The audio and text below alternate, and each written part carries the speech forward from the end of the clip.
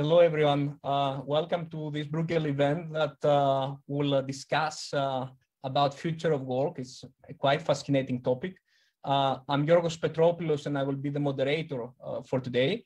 And it's a great pleasure to have with us three distinguished speakers from academia and policy making that they all made some great contributions on the field.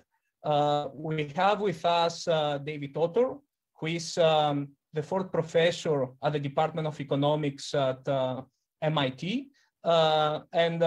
David will present his new paper, which is actually work in progress, on some great insights on the implications of technology on the future of work, underlying the importance of technological innovations in generating new forms of work, to create new work. And of course, as every great academic research needs to be also analyzed from a policy perspective, to analyze the policy implications, to analyze how such findings can help us as a society. And it's a great pleasure to have with us Maarten Guus, who is a professor of economics at Utrecht University and also an expert in this field, and Barbara Kaufman, who is a director for employment and social governance at DG Employment, Social Affairs and Inclusion at the European Commission. And Barbara and her team is quite active in this space and also have their own collection of data and research activities. So the idea is to start with David's presentation and then to have a discussion on policy implications.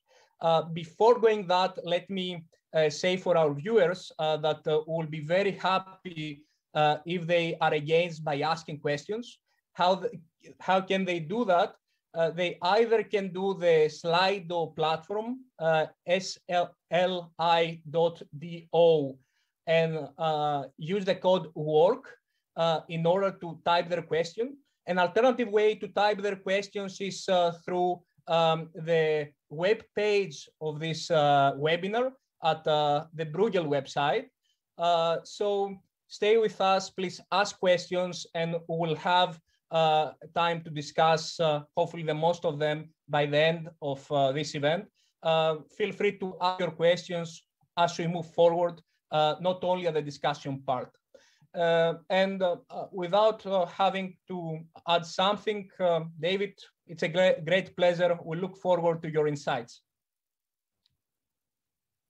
Great, thank you very much. It's a pleasure to be here, and I look forward to the questions, and I appreciate Maarten and Barbara taking the time for this discussion, and also to Georgios for the invitation. So let me share my screen. Here it comes. Okay, great.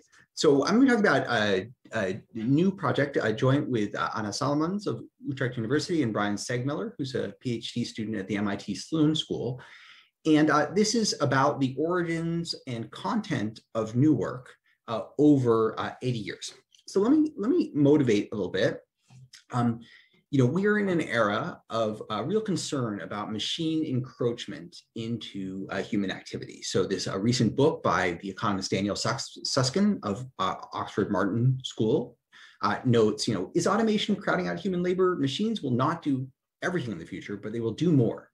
And as they slowly but relentlessly take on more and more tasks, human beings will be forced to retreat to an ever shrinking set of activities.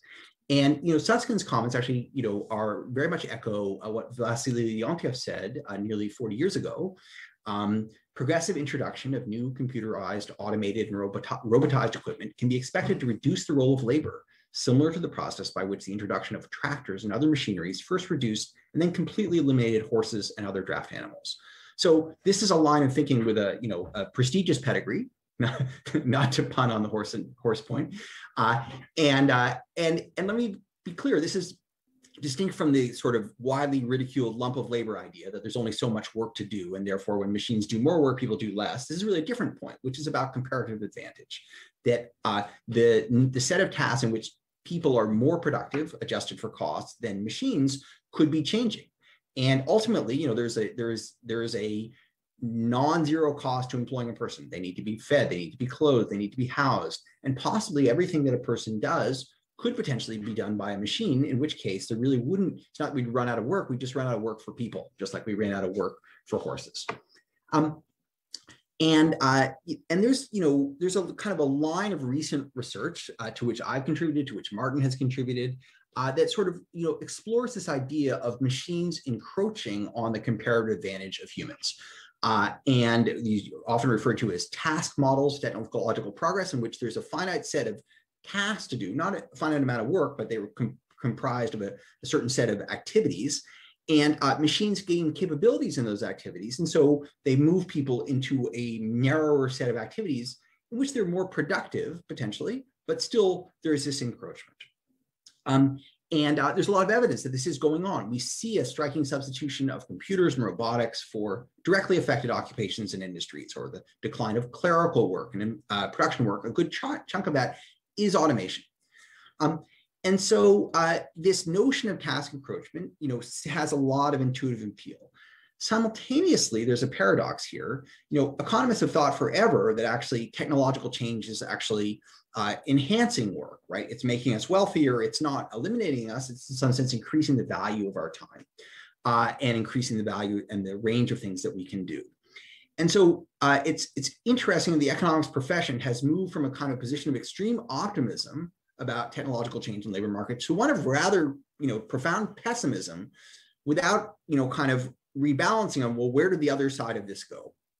And in particular, if we think that, the process of technological progress, complements people, well, how does it do that? And how does it change work in a way that makes people more productive, as well as eliminating some of the things they do? So, a very important entry in this discussion is a paper by an economist named Jeffrey Lynn of the Federal Reserve Bank of Philadelphia in 2011, who makes the point, says, look, you're thinking of machines encroaching on tasks done by people, but the set of tasks isn't actually fixed. It changes over time. And he actually measures over 3 decades using census documents, and from the US Census Bureau, which we will do as well, building on his work, and points out that there's a lot of new occupations that are emerging over time, things that didn't previously exist. And this is an important idea because it says that, well, we're not just eliminating things, we're also potentially creating things. And this actually, has a lot of intuitive appeal, right? So if you think about it, in the turn of the 20th century, in 1900 the United States, 40% of employment was in agriculture. At present, less than 2% of employment is in agriculture. Do we actually think that people's work has gotten 38% narrower in the intervening 120 years because they do less farming? Probably not, right? Because the range of new things that people do has actually, the expertise, technological expertise in medicine, in entertainment, in computing, and all kinds of things has expanded even as other things have contracted. And so this is the idea that we are focused on in this paper. Now, let me say, this notion of new work, the emergence of new tasks, has been sort of formalized and brought into a number of papers by Acemoglu, my colleague Daron Acemoglu, and Pasquale Restrepo, who's also a co-author of mine. And they sort of say, well, you can think of this kind of, if you like, these two forces working in tandem. One is automation, which is taking tasks done by people and passing them and automating them so they're done by machines. And this is kind of making human labor more redundant, less valuable. Is that you might have another set of forces that are creating new tasks for people, what they call labor reinstatement, and those are restoring human comparative advantage. And so in combination, okay, great. And so you could think of this kind of race going on between, on the one hand, automation that's making human labor more redundant, and new task creation that is creating new work for humans. And maybe what matters is the speed at which both those things occur. However, we have very limited evidence on this empirically. Acemoglu and Restrepo build on the work by Jeffrey Lynn, but they don't really expand on it. And so the goal of this project is to consistently measure new work over these 8 decades and see, well, where does it come from and what's in it, and what skills does it use? The second is to explore its technological and economic origins, meaning what is its relationship to innovation and what is its relationship to economic incentives. And then thirdly, to analyze its relationship to employment and wages. Does new work, meaning new types of work, does it create more work, or simply, is it just changes in names? And does it create shifts in labor demand that actually augment workers and raise wages? Those are the questions you want to ask. So just to motivate this, this is a picture of US employment in 1940 against 12 exhaustive, mutually exclusive occupations that organized from lowest paying on average, which is farming and mining, to highest paying, which is managerial work. And the heights of these bars are the counts of workers. So there are about 45 million workers in the US labor market in 1940. And you can see that a very large chunk of them, more than a third, are either in agriculture or in production work, in manufacturing effectively. Now they make that same figure for 2018. So several things to notice here. First of all, the size of the US labor force is about 3 times as large as it was in 1940. So it's gone from about 45 million to about 150 million. Second, some of the occupations that were largest in 1940 are actually smaller in numerical terms, not just in proportionate terms, but in numerical terms, right? So the number of agricultural workers has fallen from 7 million to about 500,000, or the number of production workers has fallen from about 11 million to about 9 million. Simultaneously, there's been a huge amount of additional employment in managerial work, in professional work, in office work, and also in personal services. The third thing I want to draw your attention to is this green versus the red bar. The green bar is employment in 2018 in occupational titles, narrow jobs, and I'll explain more what I mean by that, that were present in 1940. The red part of the bar is new titles, new work that has been added in the intervening 8 decades. So what this says is that about 2/3 of employment found in 2018 is in new types of work that were not present in 1940. Another way of saying that is almost all of the net additions to employment are additions through new work, not through additions of jobs to pre-existing work. And I'm going to be clear about what I mean by new work in a minute. So what we're trying to do in this project is we want to say, where does new work come from and what is it made up of? And there's really 3 parts to this. One is we have a set of hypotheses, which are formalized in the paper that you can't see, that links both new task creation and task displacement to 3 forces. The first is technologies or innovations that complement the outputs of occupations. We're going to call those things augmentation, things that make the services created by an occupation more valuable or richer or more complex. And those are innovations that augment work. Second, we're going to look at technologies that substitute for the inputs of occupations, that replace what people do. We're going to call that automation. So augmentation versus automation. These are 2 faces of innovation. And then the third thing is we're going to look at demand shifts that create incentives for automation or augmentation. In other words, exogenous technical forces, not technological forces, but having to do with supply and demand, that create incentives to augment work or to automate work. We're going to measure the emergence of new work over these 8 decades, building on Jeffrey Lennon, and document what it's done. And I think that provides a really interesting picture of how the force of new work have changed over time. We're also going to measure these technologies that complement these occupational outputs, that augment versus substitute for these occupational inputs, meaning they automate. And then we're going to test empirically, 1, whether these augmentation innovations and demand shifts affect the creation of new tasks, i.e. can we see where new tasks emerge?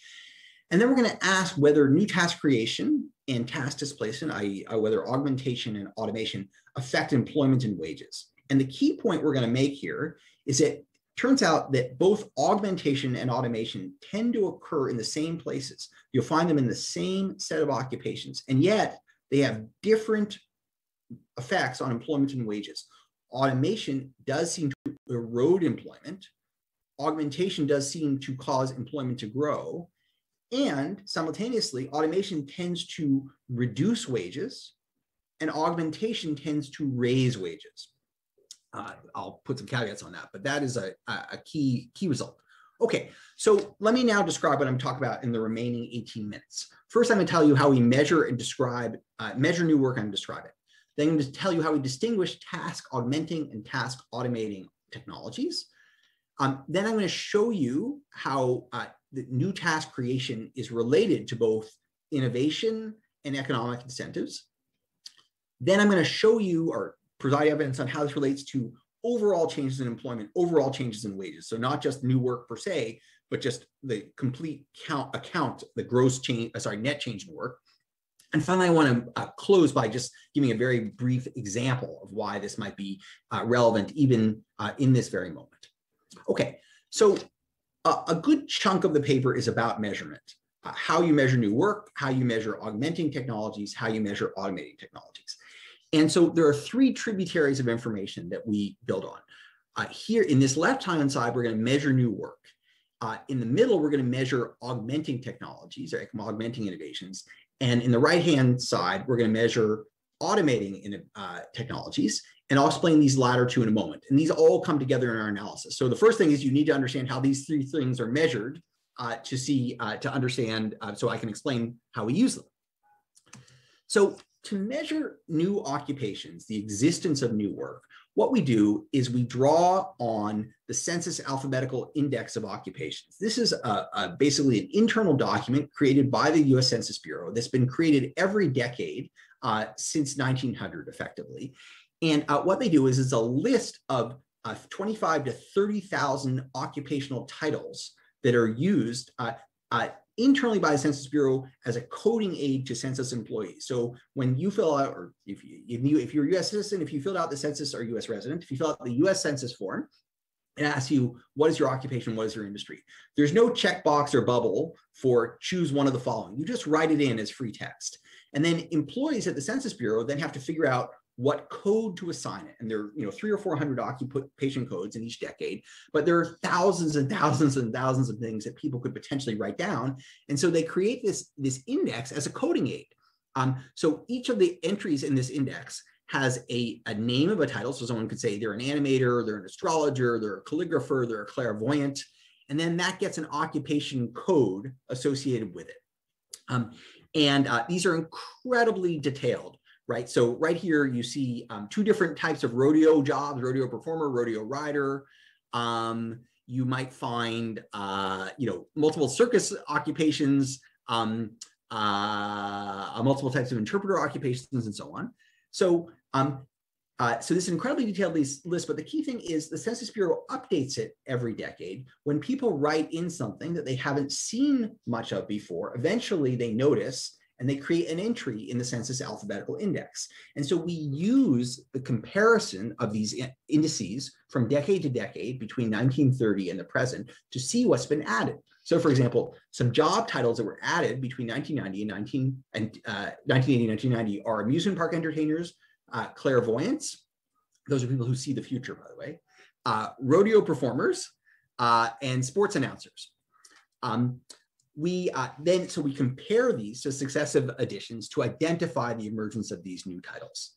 And just to give you a sense of these titles, you might imagine a lot of them are technological in origin, right? People who create new technology, who install new technology, who integrate, who repair, who sell. And certainly we see a lot of things that look like that, right? So in 1940, automatic welding machine operators were added to the list, or textile chemists, or controllers of remotely piloted vehicles, or artificial intelligence specialists, or pediatric vascular surgeons. And you can see these are new titles, and they demand new expertise, right? They require people to learn master a skill that wasn't previously present. So for example, being a pediatric vascular surgeon is obviously a highly trained occupation. It's not just a narrow medical specialty, it's a deep medical specialty.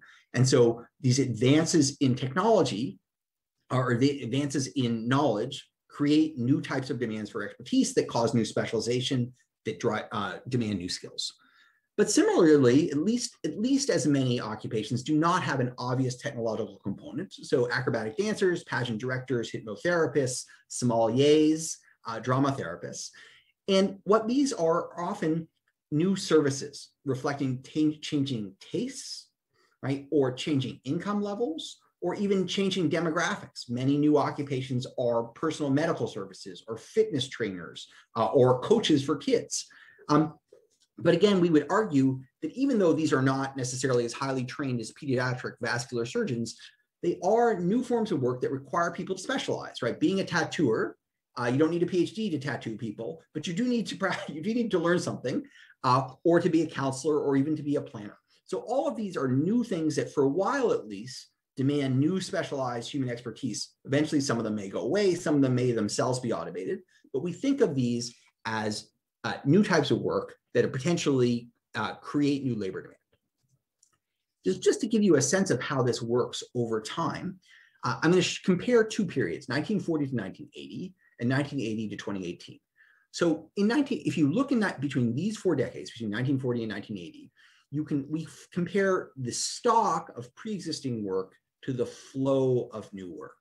So in these decades, if you look at people with high school or lower education, the vast bulk of employment was in these middle skill, middle wage occupations: construction, transportation, production, and clerical office work.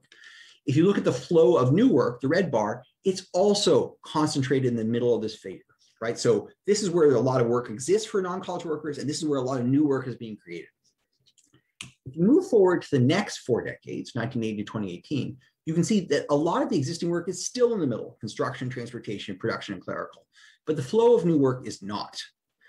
It's moved heavily to the tails, particularly the largest single category of new work using people with high school or lower education is in personal services, typically low-paid personal services. That's why they're on the left, with some smattering of other things, including some professional managerial work. And so this shows you that new work has actually polarized. So people often talk about occupational polarization.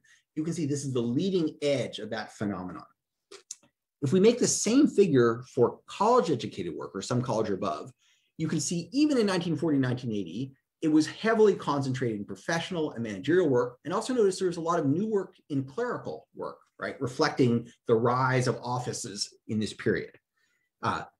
If you look in the subsequent 4 decades, new work using people with college-educated, college or above, some college or above, is even more skewed to professional and managerial. It's growing in technical work, and noticeably, it's shrinking in clerical work, right? There's less new work in clerical work than there used to be, reflecting the fact that a lot of it is being automated away. Okay, so that's how we measure and describe new work. Now let me tell you how we measure innovations that augment or automate labor. So this is actually interesting and we think quite useful. So we measure the flow of innovations using patents. These are utility patents that are applied for and awarded by the US Patent Office. And often these are patents occurring worldwide. They're registered in the United States. And we take the text of patents and we attempt to match them or look for linkages to these descriptions, these occupational titles. So let me show you what I mean by that. So these are all these incredibly detailed occupational titles in the Census Alphabetical Index, and they describe the outputs created by workers or created by industries, right? So bookkeeping, tax consultation, check cashing, or auditing, or letter of credit creation, night auditing, and so on. And we think of these as describing the occupational outputs. And when an innovation effectively links to these, we think is potentially augmenting those outputs, right? Creating more demand for them, adding value, changing the variety of things.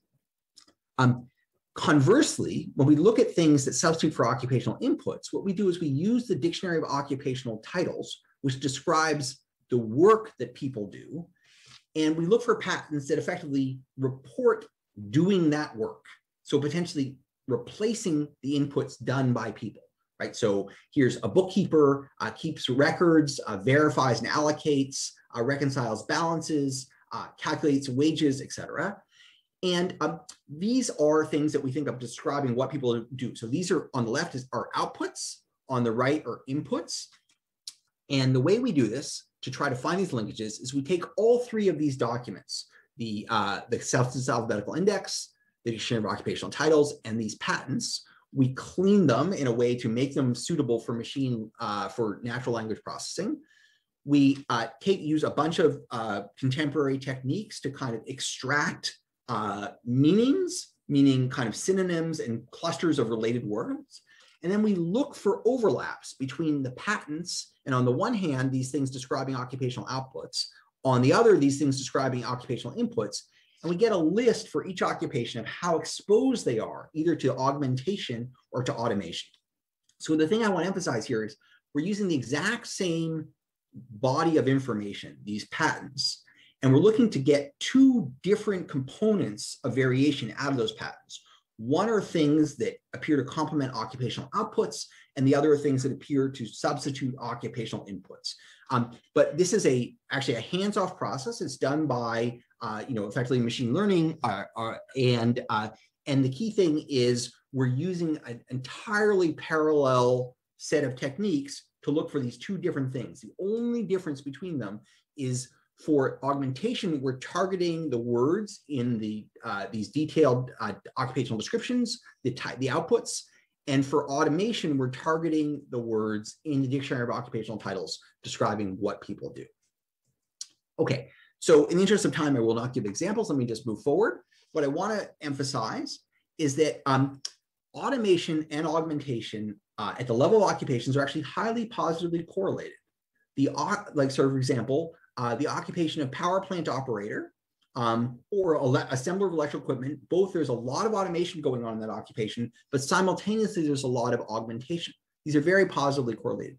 But noticeably, there are things that are off the diagonal. So for example, if you look at typewriters and compositors, or programmers of numerically controlled machines, or cabinets and cabinet makers, you'll see that these are exposed to a lot of automation, but not much augmentation, meaning we might expect them to contract over time. Conversely, if you look at mechanical engineers or operators and systems research analysts, operations systems research analysts, you'll see they're exposed to some automation, but a lot of augmentation. So we might expect them to grow over time. So this is a key source of variation for our analysis.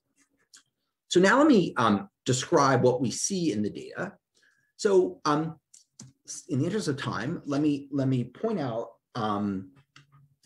this shows you, I mentioned those 12 occupations at this outset, describing all of employment across these from lowest paying agriculture and mining to highest paying managers and executives. Within each of these, we show the detailed categories of work.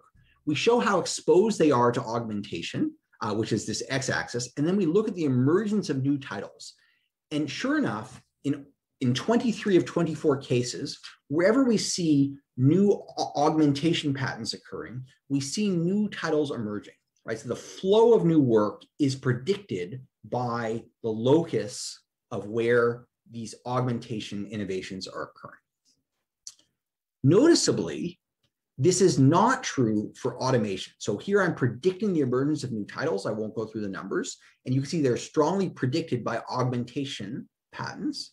But automation patterns do not have this property, right? They do not predict the emergence of new human work. You could say they predict the emergence of new machine work, but we're not measuring that. So in other words, although these patterns are we're identifying from the same place and they're positively correlated, they have different properties. The ones that appear to be augmentation patterns predict the emergence of new work for humans. The ones that appear to be automation patterns do not predict the emergence of new titles for people. But technology is not the only source of the emergence of new work. Some of it's going to come directly from labor demand shifts. We expect that where there's a decline in labor demand, not only will there be fewer jobs, but there'll be fewer incentives to create new types of work that augment people. Conversely, where labor demand shifts outward, you would expect not only will be more work, but there'll be more new work. We test that in two different ways in the paper, but let me just mention one of them. We look at occupations that are particularly exposed to inward demand shifts resulting from rising trade pressure. And in particular, we look at occupations' exposure to the China trade shock, which had a big impact on the US labor market in the early 2000s particularly, and I had very different impacts across different sectors. And so, for example, production work occupations were highly exposed, health service occupations were not. But even within production, there was enormous variation. So textile workers were highly exposed to this trade shock, power plant operators were not. Or janitors among cleaning occupations and service occupations were relatively exposed to the trade shock because many of them worked in factories, whereas crossing guards who worked for schools were not. So we want to ask whether we see a slowdown in the emergence of new titles in occupations that are particularly exposed to this China trade shock. And the short answer is yes. Occupations that were more exposed to the China trade shock in this period saw a slowdown in the emergence of new titles, even though those who were exposed to more patenting continue to experience growth. So both of these things are happening simultaneously. And I can just say that, in fact, this pattern that we see in the period of the China trade shock was not visible in the prior decades. This is distinctive to that inward demand contraction. In the paper, we also look at demographic shifts that also predict the emergence of new work. And what's kind of nice is that it's not the same set of activities, right? So a lot of the innovation is directed at things that look like high-tech activities. A lot of the demographic shifts having to do with population aging or the new birth cohorts have to do much more with personal services. Okay, so now you might say, all right, great. So you can tell me where new jobs titles emerge, but who cares? Why does it matter? I don't care what title people have. I care how many jobs there are and what those jobs are paid. So we look at that in a couple ways. The first thing we do is we look at employment growth within occupations and we see how it relates to augmentation and automation. So what this figure shows you is that occupations that are exposed to more augmentation patterns see relative growth of employment, conditional on automation. Similarly, conditional on augmentation, occupations that are exposed to more automation patterns tend to contract. And let me say, this right-hand figure, we're not the first to discover this. A recent paper by Michael Webb, also work by Leonid Kogan and others, including Bryan Seegmiller, who's our co-author on this paper, also documents this thing on the right-hand side. What's new here is the thing on the left, that we can see the things that predict the emergence of new work, not just the elimination of old work. And then you might say, okay, well, that's jobs, but what about earnings? And here's what we try to do. So we want to look at both whether employment grows and whether earnings grow. That actually creates complexity because when employment grows in an occupation, you tend to get younger people in that occupation who are paid less. So you want to adjust for that. So let me show you how this plays out. So on the left-hand side, we have the change in employment within occupations, and we have the degree of augmentation versus the degree of automation. So when this is positive, there's relatively more augmentation. When it's negative, there's relatively more automation, right? So we can see occupations exposed to relatively more augmentation grow, those exposed to relatively more automation contract. If we look at the change in the composition of workers, you do get younger, lower paid workers in occupations that are augmenting and higher, older workers in occupations that are automating. However, once you adjust for the characteristics of those workers, you see that wages are growing among the groups exposed to augmentation and falling in relative terms among those exposed to automation. So although you are getting younger workers who have lower wages, they start to make more than you would predict in occupations that are exposed to more augmentation. So it does seem like although these automation and augmentation are occurring in the same set of occupations, they're having countervailing effects on both employment and earnings. So the invention of new work is important, not only for pushing out labor demand, measured both by the count of people and the earnings of people. So let me just conclude by giving you a recent example that highlights why this process is important. So you all have heard of the COVID pandemic, I presume. We know that COVID is going to change the way people work. So for example, people in dense urban areas who work in dense urban areas, they spend a lot more near their offices. So if you work in a high dense city, you might spend $300 a week near your office, like taking people out to dinner, going out to coffee and lunch. And if you're in a low density area, you might spend a third of that. This is work by Bararo, Bloom, and Davis. We also know that employers plan for these workers in these dense urban areas to be working a lot more from home after the pandemic. So they anticipate that about a third of their hours or days will be spent working from home. Now, so what that says is these are high wage people working in expensive places who will now be working from home. Well, here's from another paper. Sorry, let me skip that. Here's from another paper by Bloom, Davis, and Zetskova that shows you innovation directed at work from home technologies. right, that mention work from home. So basically, there's very little of this. Between January of 2010 and January of 2020, about 0.5% of all patents mention working from home. Just in the first 6 months of 2020, that increases by 150%, from a 0.5 percentage point to 1.25 percentage point. So that means that there's all this new innovation directed at working from home. We're going to think of this as very likely to be augmentation, right? And so what is that going to do? It's going to raise the demand for and the productivity of people who work from home. Well, who are those people? Those are already the highly educated, highly paid individuals who were working from expensive offices. And so this process of changing your work will change who's in demand and what they do. And this will be a biased technical change induced by the pandemic that will likely be complementary to highly skilled workers and work further to their advantage. So, and that has obviously both good and bad properties. So let me conclude. So, we like to say, that new work is kind of the dark matter of the task universe. People think it's important, but they don't know, where it comes from or what's in it or what it actually does. So that's what we tried to measure here. New work is quantitatively important. It accounts for about 2/3 of all employment added in the last 80 years. And this that had been estimated previously, and we corroborate that. The locus and skill content of new work has changed over 8 decades. In the first 4 decades after World War II, it was creating new demand for middle skill activities in production and offices. In the most recent 4 decades, for college workers, it's pushed ever further to the right, and for non-college workers, it's pushed towards low-paid personal services.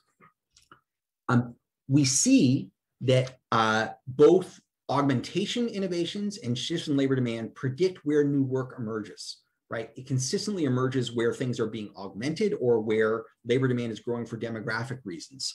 And so we can predict the emergence of new work. And then most importantly, task displacement and new task creation, so augmentation and automation, they occur simultaneously in the same places, same occupations, but they have opposing consequences for employment and wage growth. So in thinking about how technological change is changing work, we want to be thinking about both sides of the ledger, both the replacement or substitution of tasks by automation and how and where innovation is creating new demand for human expertise and skills and earnings opportunities. And I'll stop there. Thank you very much. Thank you very much, David. That was really great, very interesting. I think it's very important, and we obviously can see the importance of this exercise, this research in terms of policy, because if we can predict how New York, and since New York can have positive impact of employment, we can also help it with instruments that we have in our hands in order to be more effective and develop more effective. So, and not just predict it, but also shape where it occurs. Exactly. That is very important. And therefore, this augmentation channel, which has been so important in the last 8 years, that as you illustrated, could provide important lessons. And I'm sure that you are already thinking for other questions to use this data, because I believe it can lead to many fascinating and important helpful results for policy. So Martin, having seen this research, having been an expert by yourself, what are your thoughts on this paper and on the policy implication it has? Yeah, so thank you, Georgios, for having me. And I would like to start by congratulating David and his co-authors for the work that David presented today.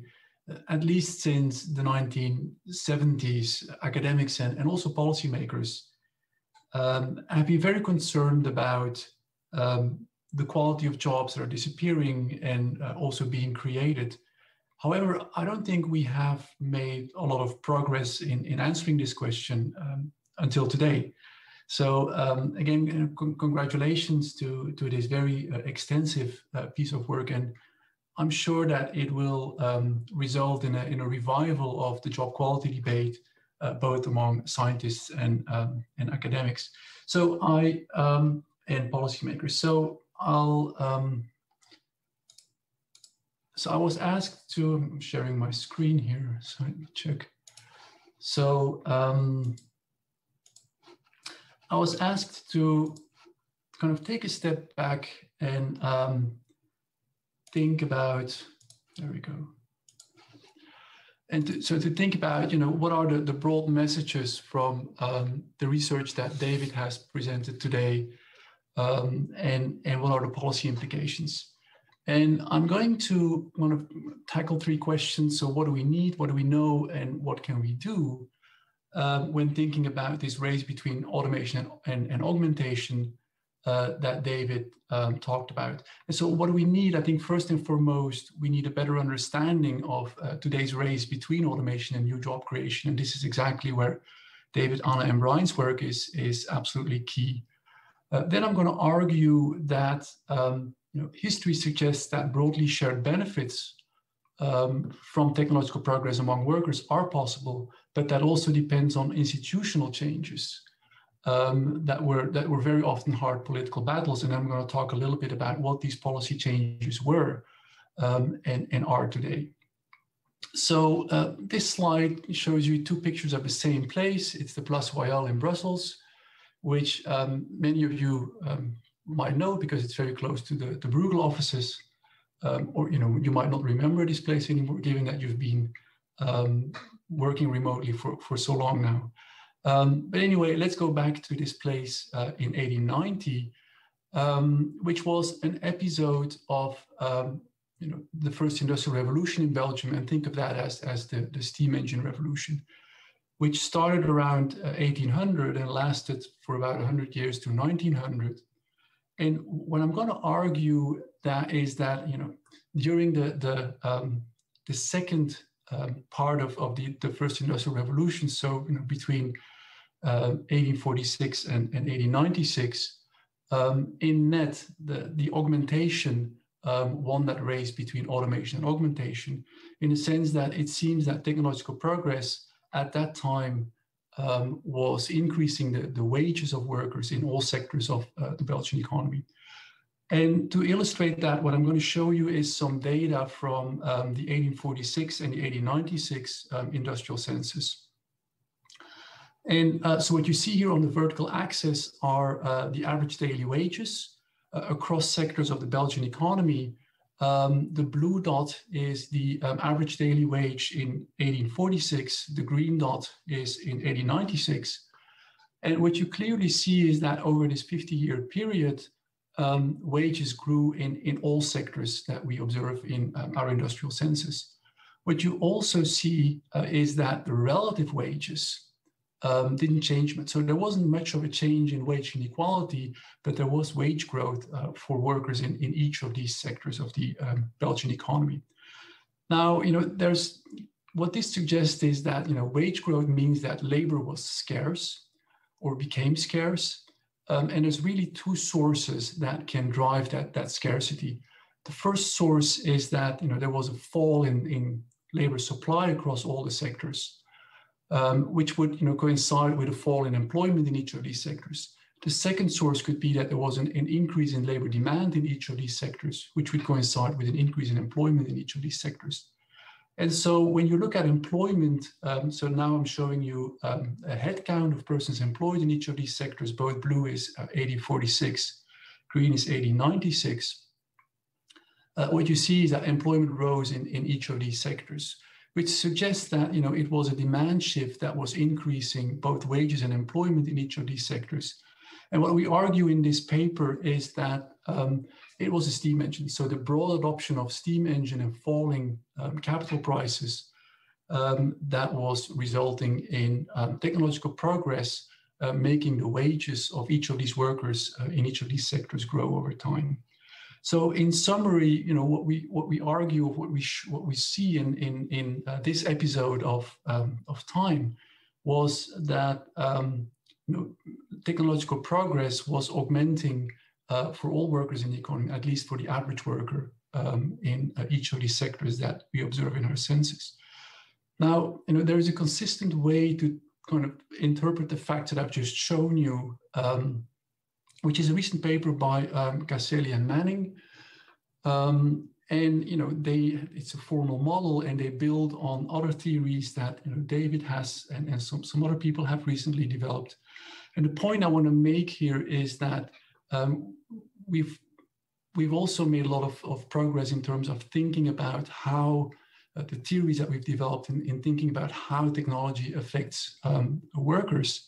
And that's important because we want consistency in our logic. And we also want to come to propositions that are falsifiable. And I think, besides the empirical work that David has highlighted, I also think it's important to remember that there's a lot of progress being made in terms of the theories. Now, rather than diving into the Caselli-Manning kind of mathematical assumptions, what I'm going to do is I'm going to translate their assumptions to institutional changes that happened in the second half of the 19th century that kind of were playing together to make sure that that augmentation was winning this race in lifting the boats of all workers in the labor market. The first one is, the first assumption is the broad implementation of steam engines at falling capital prices. The second important change was that gradually over this 50-year period, both product and labor markets were becoming more competitive. The third and the fourth point relate to worker mobility. So the idea that workers could move to occupations where demand was rising, also through investment in schooling and geographic mobility. And then finally, even though unions didn't exist yet before 1900, there was this increasing importance of workers' voices in society. Now, so all these five kind of policy changes or institutional changes were working together to making sure that augmentation was winning this race from automation.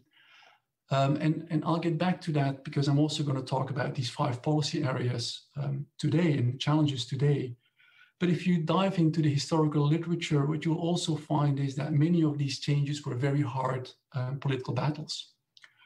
So moving to 2021, that's the digital revolution starting around 1980.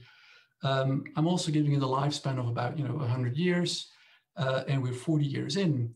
Now, as David already mentioned in his talk, so the evidence that we've accumulated so far about the impact of the digital revolution on the labor market seems to be that it doesn't seem to be augmenting for all workers. And there's several pieces of evidence. I think this is a very famous piece of evidence. It's David's fanning out graph, showing that for US workers, men and women, the wage levels for uneducated men or less educated men are actually lower, have fallen, so are lower in 2017 than they were in 1980. And that's suggestive of the idea that technological progress isn't lifting the boats of all workers in the economy, in contrast to what happened in the second half of the first industrial revolution. There's other pieces of evidence. David talked about job polarization. That's not just a US, but also an EU phenomenon. So, all in all, it seems to be the case that the digital revolution so far has not been increasing the wages of all workers, keeping inequality constant, as was the case in the second half of the 19th century in Belgium.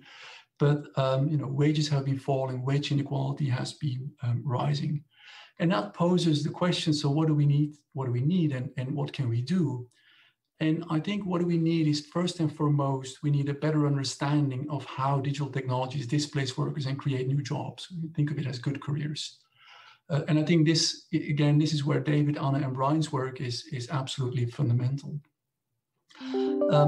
A second, what we also need is a change of priorities and a new approach that is using digital technologies to augment jobs. And as a comparison, today there's a lot of focus on climate change, such as the European Green Deal, where we think about how can we use digital technologies to save on resources. I think we should have a similar approach where we think about how we can use digital technologies to augment jobs. So how can we do that? And here I'm going to kind of go back to the 5 policy areas that were so successful in the second half of the 19th century. First of all, of course, we need to support innovation, but we also need to direct technologies to be inclusive. And I think, David already alluded to that. So we have to think about how can we influence how new jobs are created, how new jobs are automated. And it's not just about, the automation of work. Inclusive technologies also means that we have to think about data privacy. We have to think about how AI can manipulate our behavior, the opacity of AI systems, worker-robot interactions, etc. Second, there is evidence that since the 1980s, markets or product and labor markets are becoming less competitive, not more competitive. There is a skills question. So, the question about skill shortages and the skills gap. Why don't we invest in the skills if there's so many skill shortages? What skills should we invest in? And also geographic mobility. I think there's a bit of evidence that shows that geographic mobility in Europe is still less than it is across states in the US. And then finally, since 1980, union coverage, for example, has been declining in many European countries.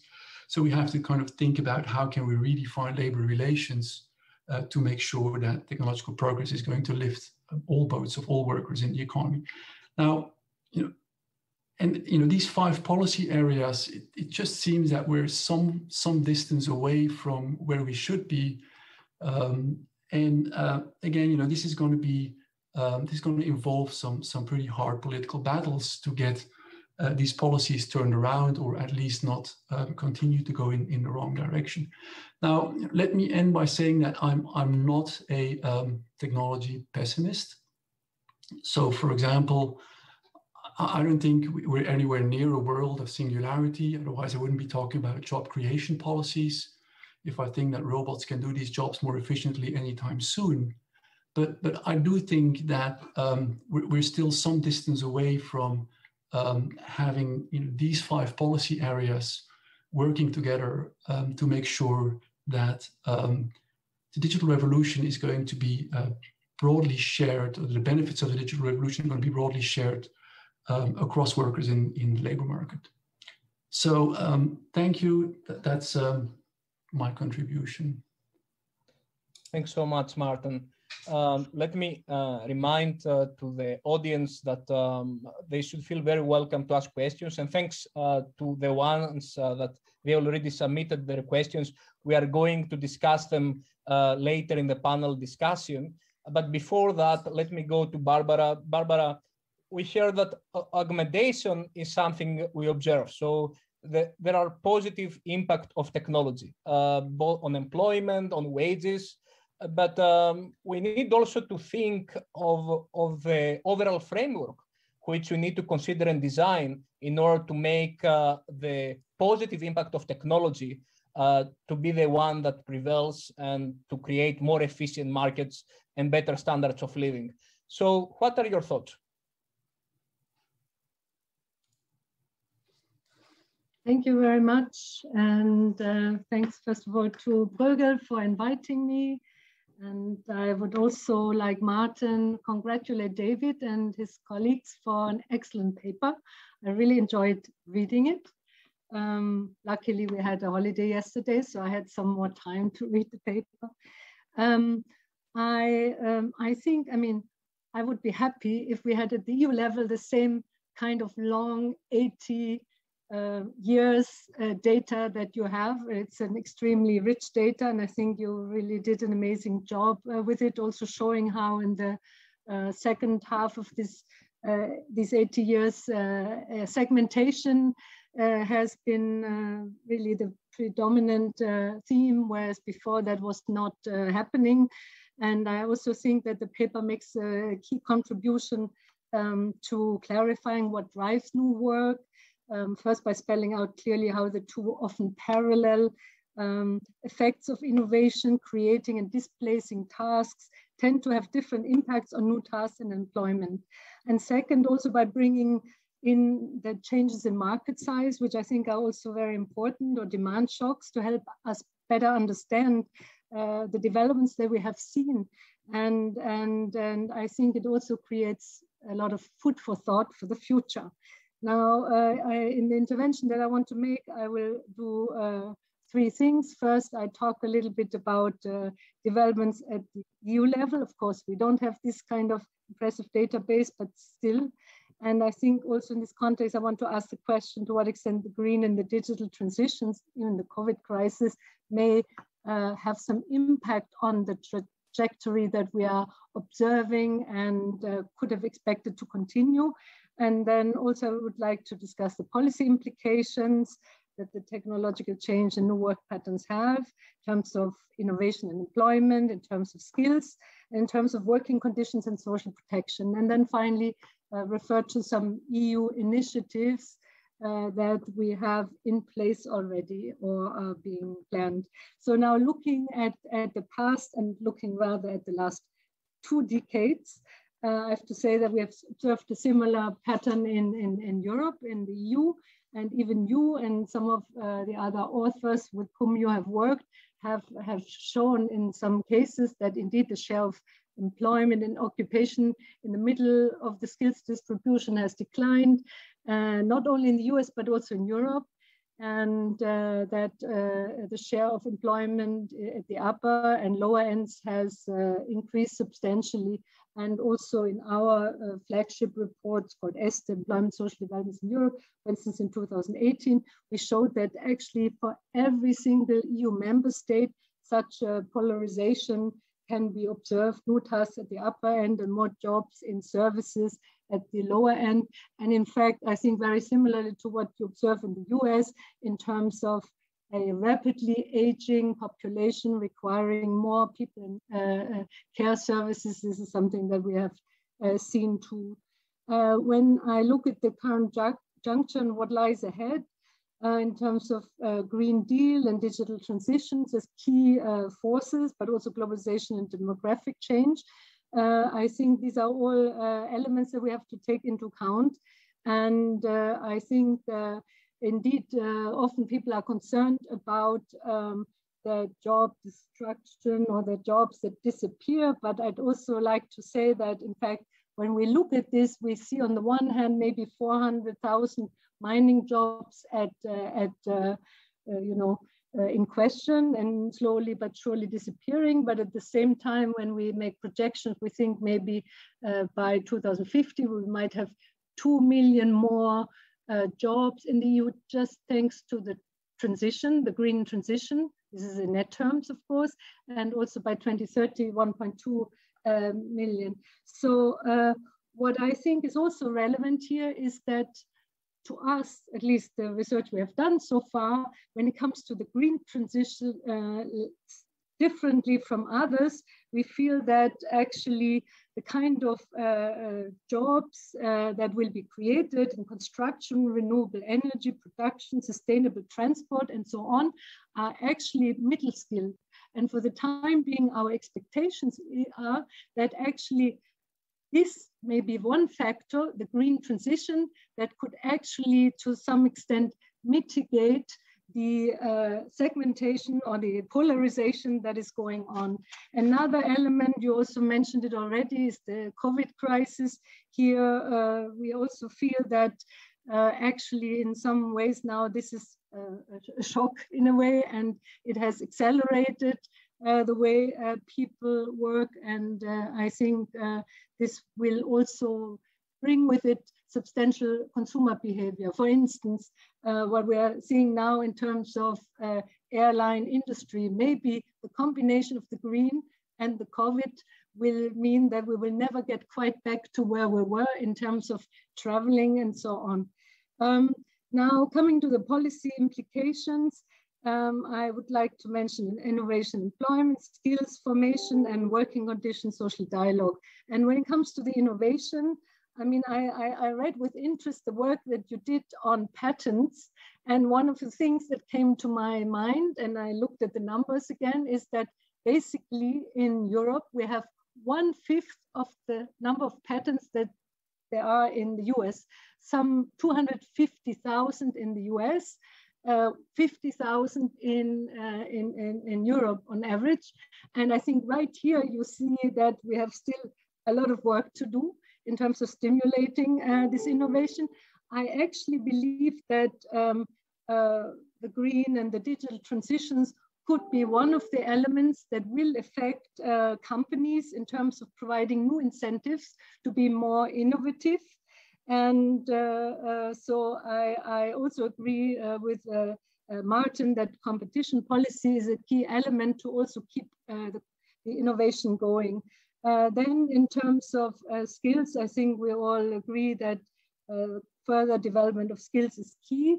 I might want to say that we have recently at the Social Summit in Porto, leaders agreed on new targets, an employment target, 78% by 2030, a skills target, 60% of adults should be in training every year by 2030. So that's a very ambitious target. And then there's also a poverty target of -15. Basically, I think we all know that in terms of skills, the kind of skills we need today, partly specific, but also partly transversal, digital are key. And I think also the education and training systems nowadays are very much challenged, because not only do they have to think of possible future jobs that don't exist even right now, but even it's rather difficult to keep up with the trends.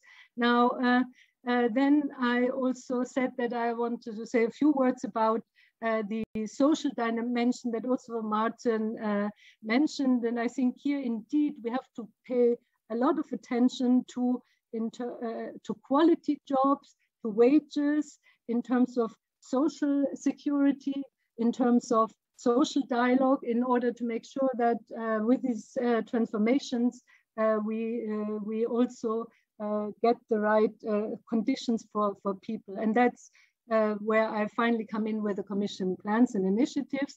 I would say on the one hand, big initiatives supporting structural change.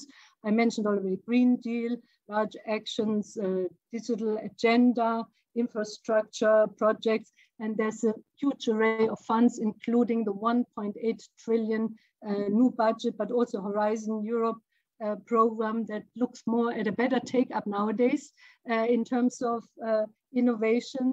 And then on the other hand, next to that, and maybe let me say this part of funding also the recovery and resilience facilities, because they're specifically trying to get member states into the green and digital reform.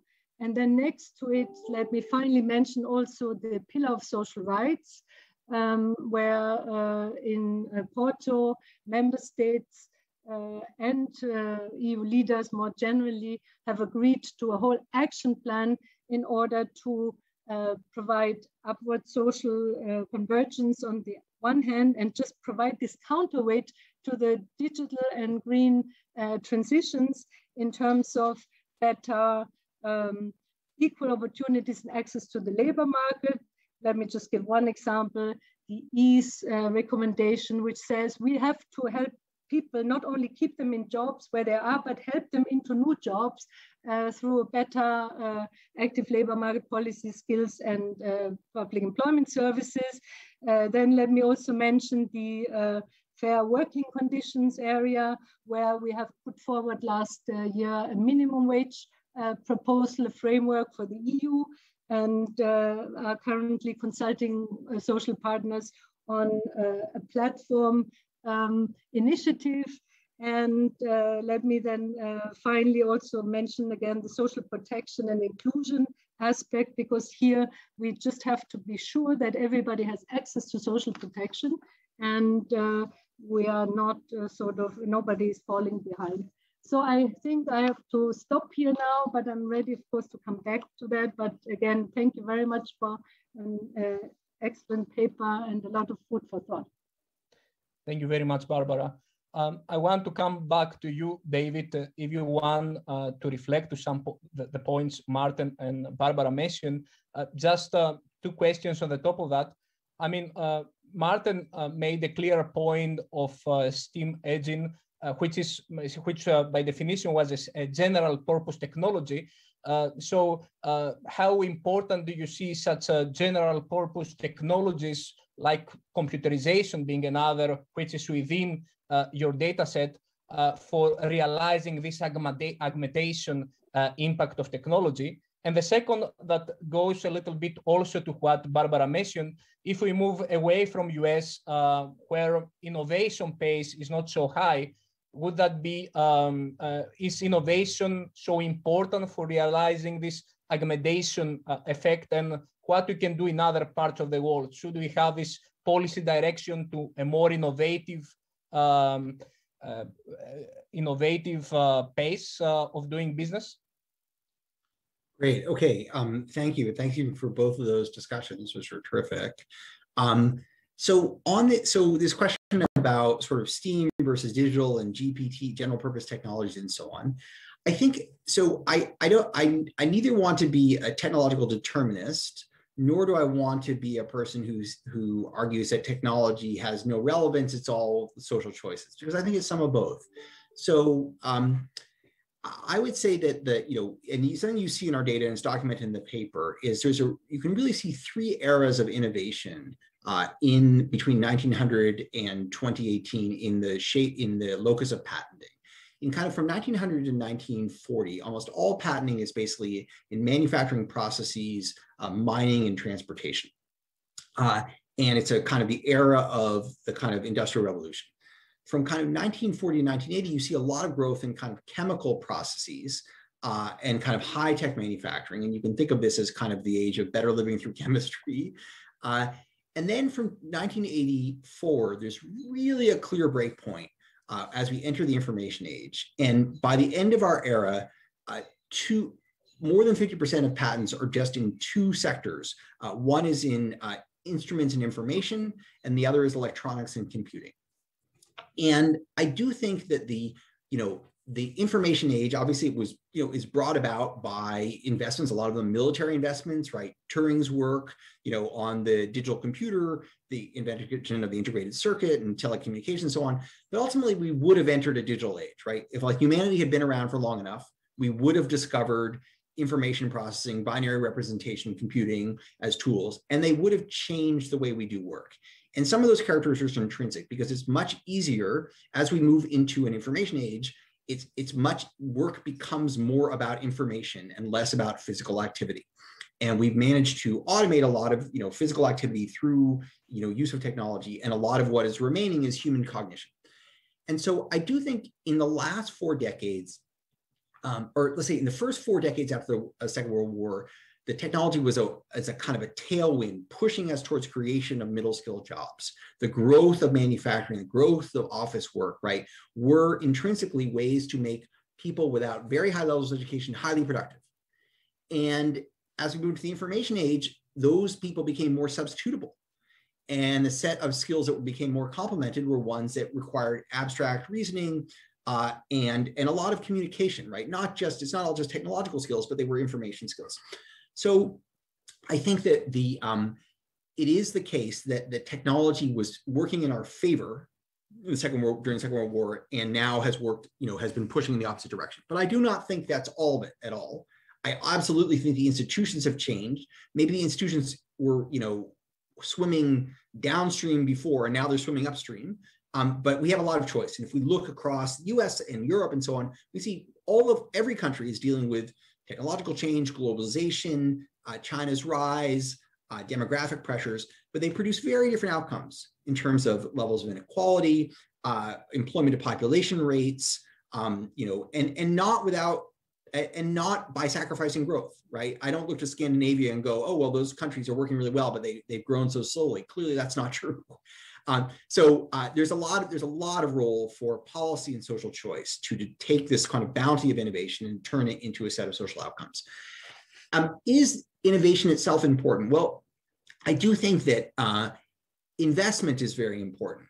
And where you invest in a sector, you not only create more work, but you create new work.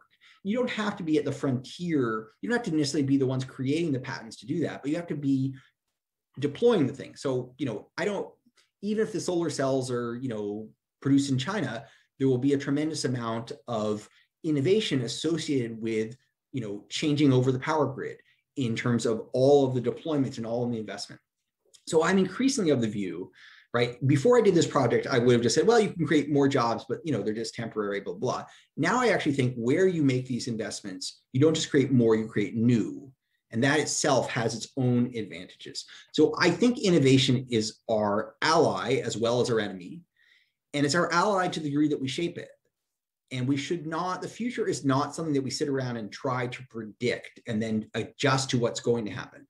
The future is something that we create. And the view that it's going to happen to us is a choice about what happens. The view that we can shape it is also a choice about what's going to happen. And they have different implications. So we should be steering innovation and investment in the direction that we want to see growth, where we want to see new employment, where we want to see opportunity. I'll pause there. Thank you.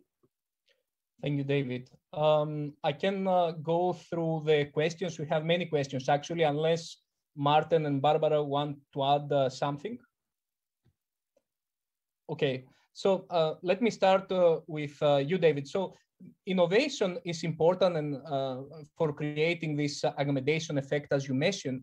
But Robert Coleman is asking, as the task set increases through the new job creation, many of the new tasks will be so sophisticated and cognitively demanding that many people in the end will not be able to handle them.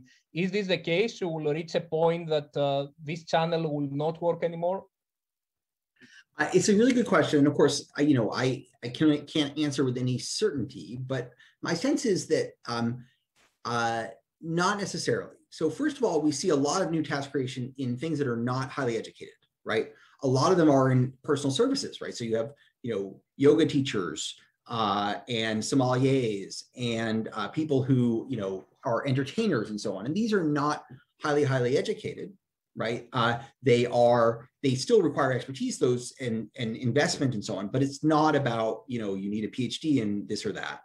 And even at the high end, and this is work, that David Deming of Harvard has done, right? A lot of the growth of new work is in work that combines their technical skill and interpersonal skill, right? It's not just, can you, what, computationally hard problem can you solve? It's how do you translate from a body of expertise to, communicating with a patient or leading a team or making an argument or a presentation. So a lot of the so I think a lot of the, it's not kind of technical skills or, soft skills. It's that these things are complementary. So I don't think, obviously there are going to be some, highly educated tasks. And it is the case that a lot of the growth in return to education is among people with post-college degrees. So it's complicated, but I don't think we're putting expertise out of reach of everyone, but the most, the most elite. That's not my sense. Clear. There are some questions about the singularity you mentioned, Martin. And actually that is questions for all, but let me start with you. So is there any timeline of technology advanced so much so we'll be able to replace high-skilled jobs and will be a real threat? Do you see this happening and any views on that? Well, that's a very difficult question. I mean, one of David's occupations was a clairvoyant, and I'm certainly not able to look into the future, so I'm not in that cell. So the way I think about singularity is it's not necessarily as a 0-1. So you can think about singularity as this extreme version of technology where it's all about automation. And so I think a better way to think about singularity is to think about, how much automation of work is there today. And, and I think so, what evidence has been suggesting is that, there's probably quite a bit of automation, but I think David's point then in his presentation today is that there's also augmentation. And so you have these two margins. And I think singularity would just be, kind of like a world in which it's all automation and no augmentation of work. And, you know, it's so from a personal experience, talking to people in the innovating communities, I don't think anyone thinks that, you know, we're anywhere near, you know, the world in which there's singularity. Clear. If anyone else wants to step in, feel free. Otherwise, I will continue. And there are some questions for Barbara, actually, that refer to educational policy, lifelong learning policies, how important they can be in order to steer this New York and this make this augmentation channel as the main one, increasing jobs, wages, employment. And if you have any examples from member states already that they have implemented targeted educational policies in order to steer this New York work that is developed. Thank you very much. I think just on the point before, I'm also no clairvoyant, but just to also say that I think there will be also always a very important part also of interaction with people. So I cannot either see that, let's say, the high-skilled jobs will disappear completely, and in particular, as Martin already said, this combination of augmentation on the one hand together with automation, I think will allow skilled jobs to remain an important force. However, I would like to also say that, of course, one can also think of a world with fewer working hours. Right now, we think maybe still a bit of a job, yes, no, and maybe you could also imagine a future where there are these skilled jobs, but people work fewer hours. So I think that at least is part of thinking ahead. In terms of lifelong learning, I would have to, maybe I can do it in the context of this, this session, if I ask colleagues who are more expert than myself. So I don't have an example right now of a particularly good country to cite in this respect, but I think it is totally clear from this continuous change of requirements on the technological side, from this more and more rapid change between jobs that people have to experience compared to the past, that there's no other way than to have lifelong learning. So if we have the skills agenda at the EU level, then lifelong learning is a very important part of that. And we're also reflecting on things like individual learning accounts. And there I can say there are already a few countries like France that are putting that into place. So in a way that every worker knows what to count on in terms of training. I think this is something that will be even further developed, but I would say we're already very much on it because there's no way out that. And as already mentioned, this 60% target of adult learning every year by 2030, this is considered extremely high because we're not, you know, I think the intermediate target 2040 is, I think, 45%. And this is really a long way to go, but it also shows that we have this commitment. But I think the question was also about education. And I think on the education side, what I may want to add is that what is very important is to have a better understanding of what are the needs of the market to avoid that the education systems produce sort of outcomes that by the time they reach the market, it's already outdated. So a more updated skills sort of understanding of what is needed and training to people to learn as they go through life. Thank you, Barbara.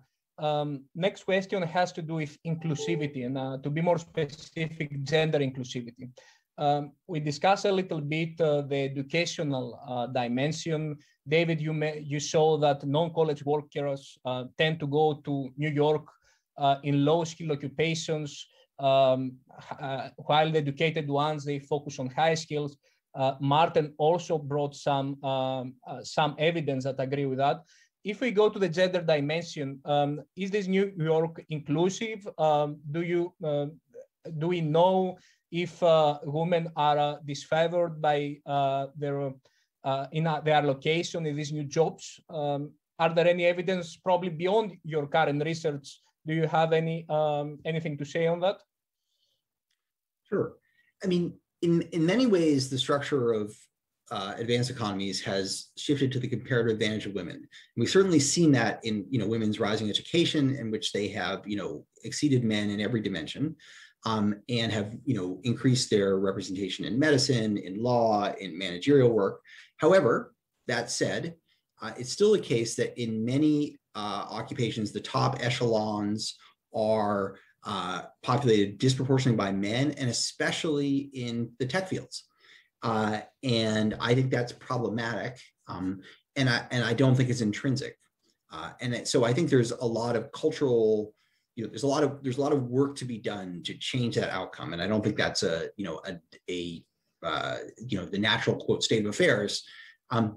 So I don't think there's any sense in which the evolution of work is disadvantageous to women. In many ways, many people would argue just the opposite, that if men historically, at least, and we don't know how much of this is intrinsic pedestrian, have a preference for physical work or non-social work, there's less of that to do. And more of the work is definitely going to be cognitive and interpersonal. So there's, I think the greater barriers to women's work, in addition to sort of just preconceived notions, is the structure of households and expectations around child rearing, career interruption, and so on. And I hope we can do. I mean, there are many ways one could do better on that. But one possibility is that the change in physical presence and the rise of telepresence and the changing structures around that may actually create additional flexibility, right? Which would be beneficial to everyone, possibly, right? We are changing our norms about where you need to be. I can see Barbara's already, which is great. Anyway, so let me just say, we're changing our norms about where you need to be and when you need to be there. And maybe that we can, I'm not saying that solves any problems, but it creates possibilities that could be used productively. Although in the short run, of course, the pandemic has been disadvantageous to women, not advantageous. I'll stop there. I see Barbara wants to jump right in. Yes, please. So if I can, first I wanted to make the point that we have also seen, at least in Europe, that when it comes to STEM, that the women are not yet sufficiently taking up these topics, and it's something that we're trying to push. I'd also like to say that as such, we find it quite amazing if we look at the data and the education outcome in Europe, in member states, women tend to be better. So that's why it is all the more amazing than when you look at the labor market, the representation on the one hand, but also the pay gap, that there's a real issue that needs to be overcome. And you're right, some will be linked to culture. I think childcare facilities is something that we are pushing. In a few member states, we still have a problem with taxation, double income, and so on. And right now, there's now also recently an initiative by the Commission on pay transparency. No, I was just reacting a bit to you, David, because I know I've seen a lot of reports about how the fact that children did homeschooling kind of burdened women disproportionately, and how people already started to say that it might even affect them in their careers because somehow they take the biggest burden. And that's why, I mean, under normal circumstances, if children are working from school, then maybe teleworking can be better, but for this proviso. So. Thank you to both. A question for Martin, whether you can expand on the fact that labor markets became less competitive and how we can improve that. Yeah, so I think there's more evidence that our product markets are becoming less competitive, but there's also some indications that monopsony power has increased over time. And so monopsony power is the idea that employers have power over their workers, not over their consumers. And I think one very specific example of that could be the platform workers. So before this meeting, there was actually also an interview with the commissioner, and he talked a lot about platforms and platform workers. And I think that's a very specific type of work. I mean, it's 10% of, at most 10% of total employment is on platforms. So it's not, there's still the other 90%. But those platform workers, I think, are, there's also rising evidence that platform workers are, on the one hand, these platforms offer opportunities and it makes, the labor market in a way more efficient. But on the other hand, there's also increasing evidence that there's monopsony power on those platforms. That, in the way in which those platform makers are using, for example, labor law to the disadvantage of the workers using those platforms. And I think these are very genuine concerns. And it's just one example where I think, it's a real concern on as we see the number of platforms rising and the platform populations who works on platforms rising, that not only we might increase efficiency on the labor market, create jobs, but that also comes at the expense of lower wages for workers. And I think that's one clear example where you see that there's, if anything, less competition on the labor market rather than more. Great. There are some questions about David, Anna's, and Bryan's paper. This is still work in progress. Where it will become available, when it will be completed, and I guess the interested people can find it at David's website, right, David? Yeah, and Anna's and Bryan's as well. But yeah, unfortunately, we're still in progress. We will definitely have it. We'll release it this summer before mid-July. So, and I apologize so long. I feel I'm embarrassed that it's not out yet, but hopefully it'll be worth waiting.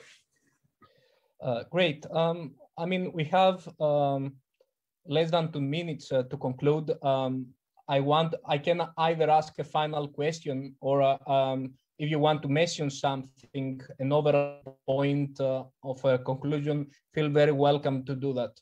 Do you have anything to add? Yeah, please, Barbara. Maybe it's not so much an overall point, but a reaction to Martin. And basically, he mentioned platform work. And I wanted to mention in this context that, okay, yes, platform workers are then often not considered workers, but rather self-employed. And the Commission is currently looking at the question of whether to allow such self-employed platform workers to be able to cooperate while this normally would not be allowed by competition policy. But this is something that is currently being looked at in order to help platform workers to defend their rights. And the other thing that I also wanted to mention is that in the context of the minimum wage proposal, actually part of this recommendation, or not recommendation, a proposal on a directive to be precise, is also about boosting collective bargaining, because we think that this would be a way to strengthen the interests also of the workers. But I think that's all I wanted to add. Thank you. Great. Thanks a lot to all the three of you. That was really fascinating. Thanks a lot for your contribution. Great paper, David. Great insights by Martin and Barbara. I hope our audience enjoyed it, and certainly I learned much more, and I have some research questions formed out of that. Thanks to all of you for being here, and continue the great research and the great policy work. We need both. Take care. Thanks to all three of you. Thanks, Bruegel, for inviting us. This is terrific.